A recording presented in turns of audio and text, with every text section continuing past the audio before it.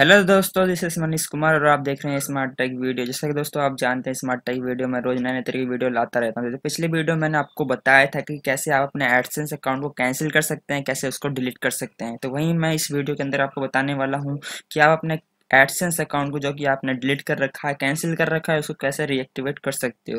तो चलिए दोस्तों स्टार्ट करते हैं और जानते हैं इस प्रोसेस के बारे में। तो सबसे पहले दोस्तों आपको मैं बताना चाहूँगा, ये आपका चैनल है स्मार्ट टेक वीडियो। अगर आपने अभी तक इसको सब्सक्राइब नहीं किया तो जल्दी से जाकर इसको सब्सक्राइब कर दीजिए और बेल आइकन को दबा दीजिए।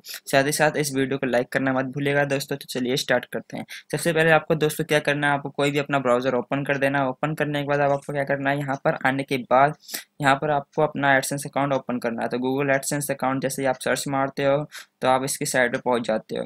तो कुछ इस तरीके का उसकी ऑफिशियल साइट है गूगल एडसेंस की, जो कि मैंने शॉर्ट बना रखा है। तो मैं सीधा डायरेक्टली इस साइट पे पहुंच गया हूँ। तो यहाँ पर कॉर्नर में आपको साइन इन का ऑप्शन आपको दिखाई देता है। तो राइट साइड कॉर्नर में आपको साइन इन के ऊपर क्लिक करना है। जैसे ही आप साइन इन के ऊपर क्लिक कर देते हो तो गूगल एडसेंस की साइट के अंदर आप लॉग इन कर जाओगे अपने आईडी के साथ में। तो जैसा कि दोस्तों आप देख सकते हो, यहाँ पर मेरा गूगल एडसेंस अकाउंट जो है कि वो क्लोज हो चुका है। तो नीचे मेरे को वहीं आपको दिखाई देगा गूगल एडसेंस के जिनसे रेड्स में रेड हाईलाइटेड है, यहाँ पर the AdSense account link to this Google account is close.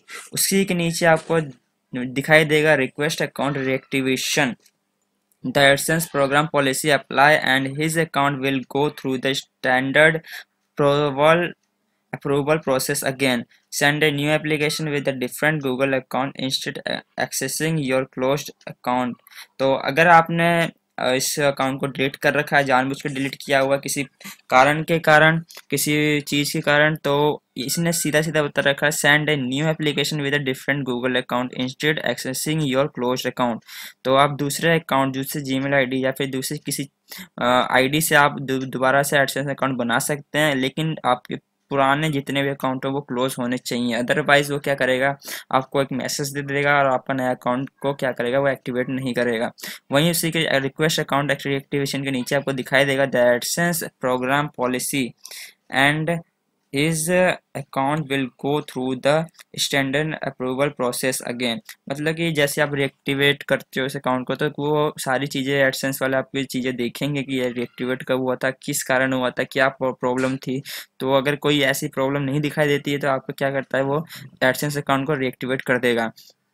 तो सिंपली आपको क्या करना है, रिक्वेस्ट अकाउंट रिएक्टिवेशन के ऊपर क्लिक करना है। तो दोस्तों मैं इसको रिएक्टिवेट नहीं करूंगा क्योंकि मेरा एक ऑलरेडी एडसेंस अकाउंट चालू है। तो मैं इसका अगर रिएक्टिवेट करता हूं तो मेरे उस वाले एडसेंस अकाउंट के ऊपर इम्पैक्ट पड़ेगा और हो सकता है कि वो वाला एडसेंस अकाउंट भी मेरा बंद हो जाए। तो इसलिए मैं इसको रिएक्टिवेट नहीं करूंगा। मैं सिर्फ ये वीडियो बनाया हूँ ताकि आपको समझ में आ सके कि आप कैसे रिएक्टिवेट कर सकते हो और क्या प्रॉब्लम आती है।